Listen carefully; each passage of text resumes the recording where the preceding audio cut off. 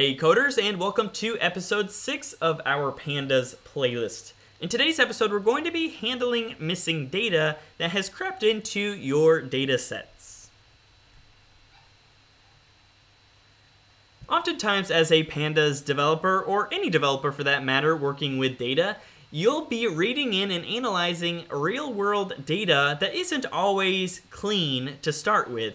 Now, oftentimes, you'll have, again, data sets that have missing values. And this isn't always a problem, but for those times when it is a problem, when it actually has detrimental effects to your analysis, I have presented 5 methods here that will help you in cleaning your data set, in pre-processing your data set to get ready for analysis.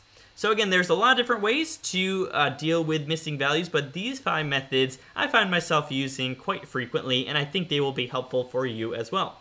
So they are isna, notna, dropna, fillna, and finally interpolate.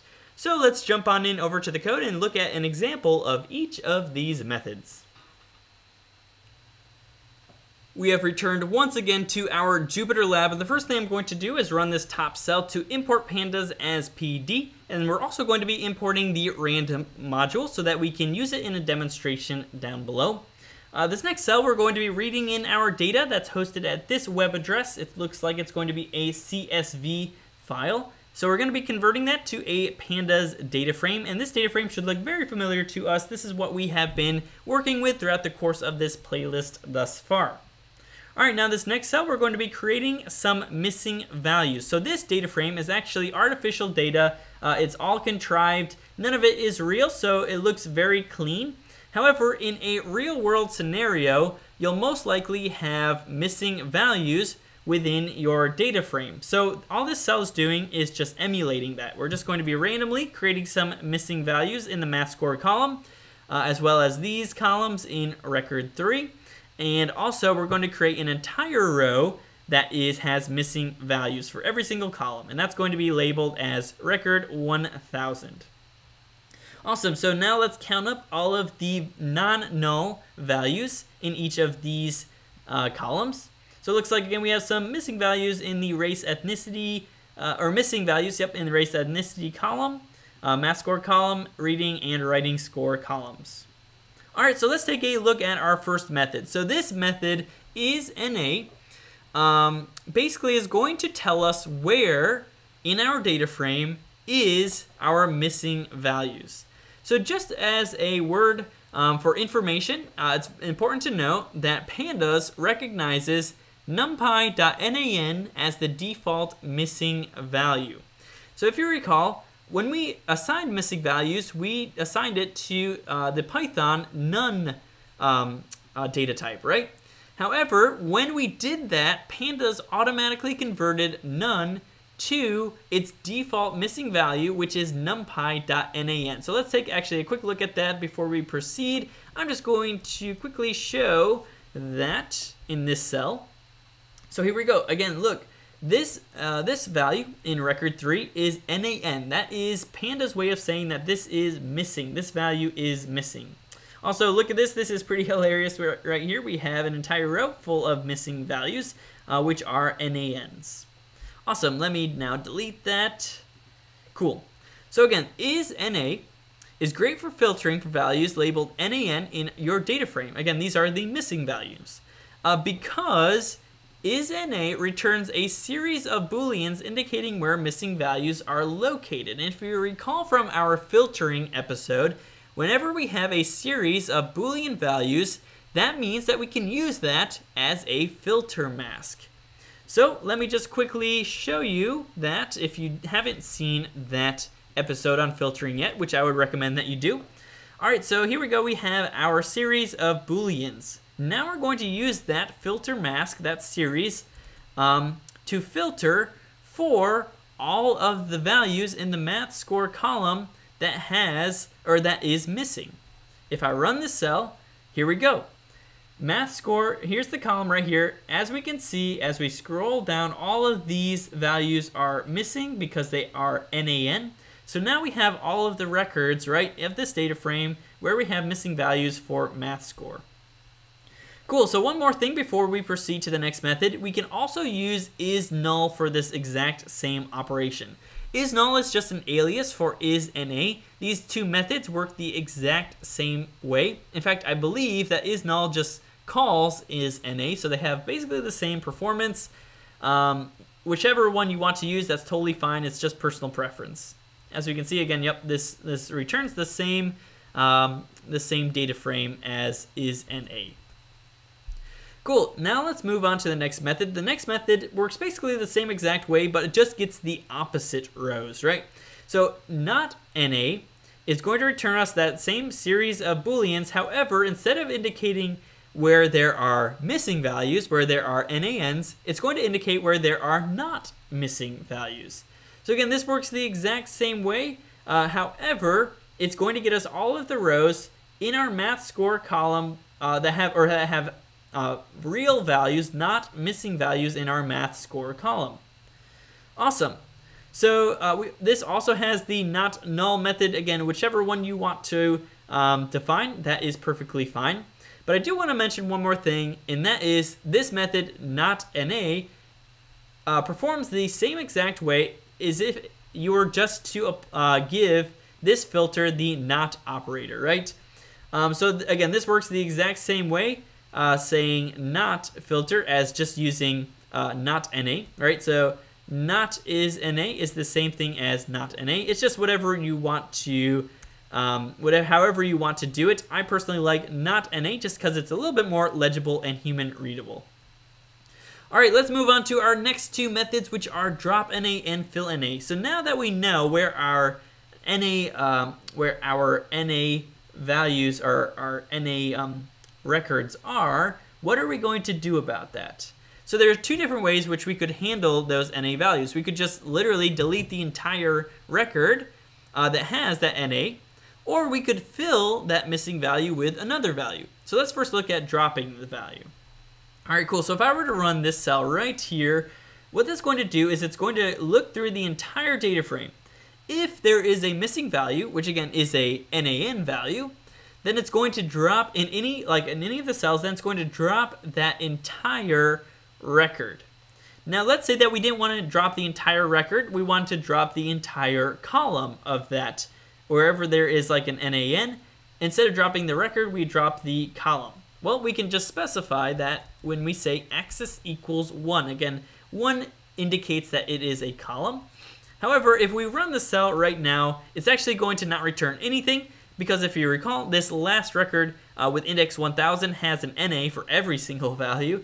So what this is doing is basically just dropping every single column because every single value in this record is NA. Awesome. Let's just take a quick look at some of these other optional arguments. I'm not going to go through all of them because I think you can do that in your own practicing. But let's look at subset. So if I were to say drop NA, however, I only want to look at, say, the math score column, then I could do that, right? I could say subset is equal to, and now I'm going to say math score. Awesome. So what this is doing is instead of looking through the entire data frame for NaN values, it's only going to look at the math score column. And if there is a NaN value in the math score column, then it's going to delete the entire record. However, I don't have to look at math score. Let's say I want to look at race or ethnicity.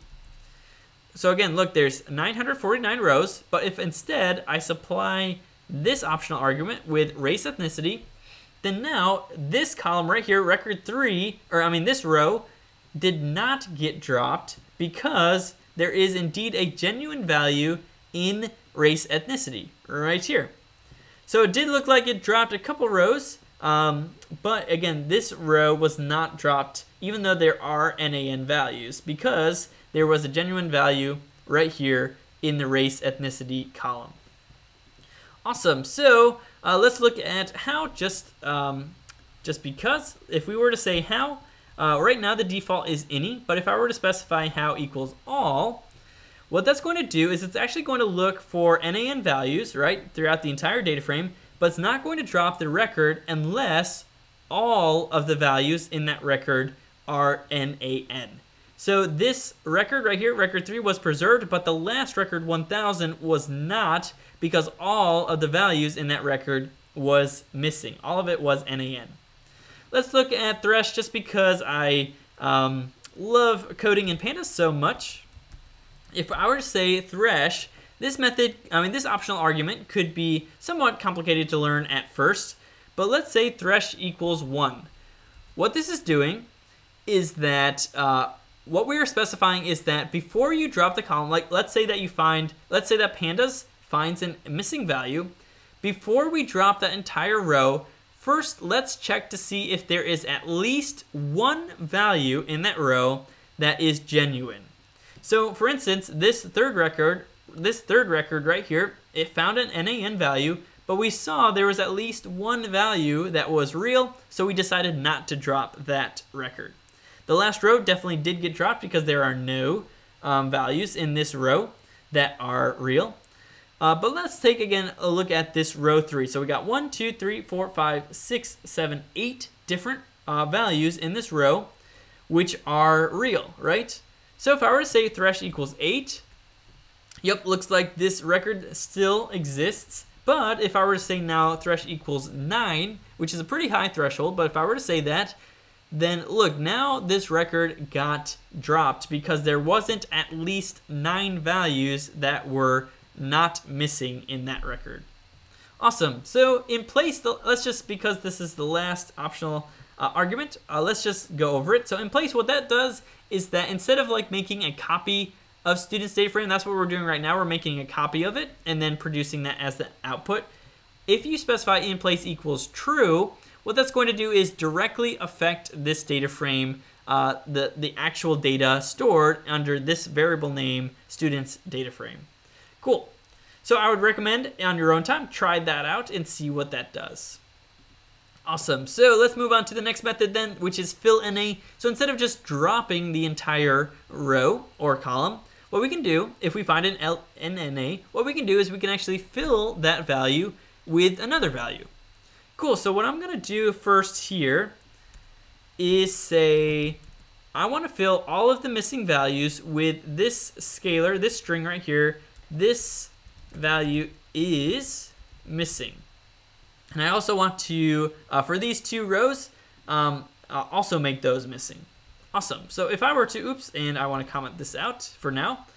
Awesome, so if I'm going to run this cell, then it looks like all of the NaNs, instead of getting dropped, instead of the rows getting dropped, they actually got filled with what we specified right here.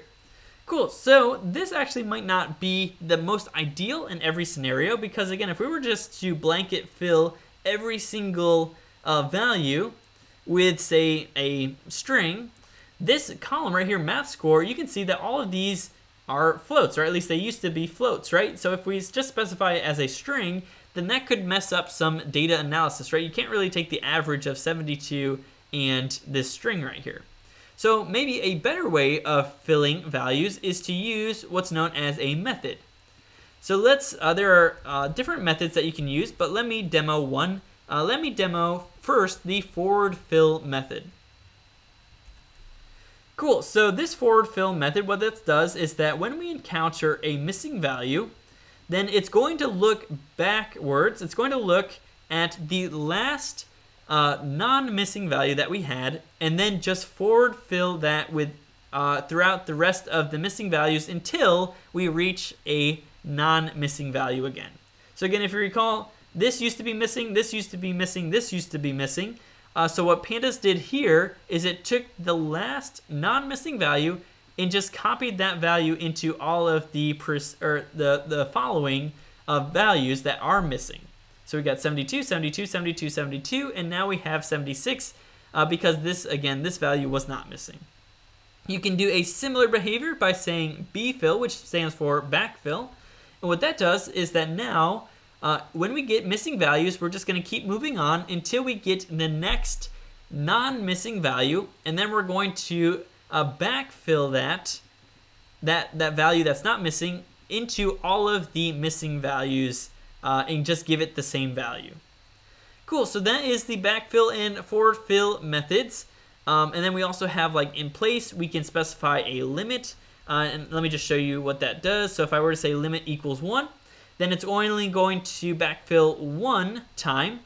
If I were to say limit equals 2, then that's going to say, all right, you have a limit of 2 backfills, but then after that, stop backfilling.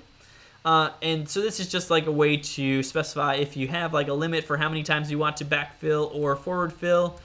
That is how you can specify. Cool. So fillna can work on data frames. It can also work on series itself. So if I were to run this here, we can see that we are filling in the series. Any of the missing values in this column, we're going to just say not specified. And as you can see there, indeed, we have 8 values that have been filled with not specified. Cool, so the last method that I want to look at before we wrap up this video is interpolate. So I'm actually declaring this as extra credit. You don't technically need to know it. I don't use it that often, but it is a super cool method, so I decided to include it within this method, or this episode. So what interpolate will do is that it will run a procedure known as interpolation to fill the gaps in between data points. So as a reminder, let me just show you what our data frame looks like right now. It has some missing values, nan, nan, nan. But if I were to run the interpolate method on it, watch what happens to these nans. So now, instead of just being like forward filled or back filled, what it does is it draws basically a line between 72 and 76, and it fills in all of the values basically that attach 72 to 76 in a line, right? So it goes, now we are progressing one by one. It goes 72, 73, 74, 75, and then 76. So there's a nice, neat line in between 72 and 76. If we were to look at the reading score, we have 72 and 78.